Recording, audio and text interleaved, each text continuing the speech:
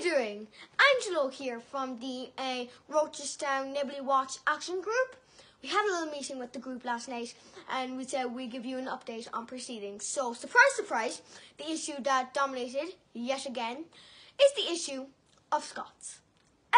Scotty boys, if you will, from Passage, coming beyond Cinnamon Cottage here and coming into Rochestown and interfering with our way of life. Indeed, 2 Passage couriers set upon me, would you believe, the other day down in the Rochestown Auto Centre, just minding my own business and filling up the beamer and buying myself a couple of papers. And I came out and what did I discover? Only 2 of the, scum buckets sprawled across my beamer like it was a big sun lounger. I said, Jesus Christ, get up off that thing, you're going to depreciate its value. And they scurried up, not before calling me, in my own hometown, not before calling me a sausage and a paedophile. As Richard said at the meeting last night, Richard, he's a superb golfer, he said, whatever goes on beyond Cinnamon Cottage, it's their own bloody business. Now, Michelle Commons. I think you know Michelle Commons now, her husband James, the top dogs in the army in Ireland. She said, would we shoot them? Would we humanely now? Would we humanely put them out of their misery?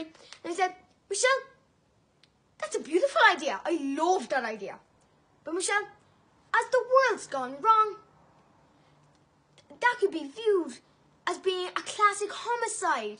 Michelle's idea got totally shot down. She almost got a weakness. And you know what I said, guys? I said, I'm taking no more of it. We've done everything. So it's time for you know what. And there was just a collective head nod going around the maple sweep of the Rocco Park Hotel. So what we decided to do, guys, what we sanctioned to do, is we're going to build a wall. Okay, guys? We have our cement. We have our stones, okay? We have our stones. We're not builders by trade. So if you're pissing abound in Passage, just come up to the border here. We'll be here for the next 3 days, guys, okay?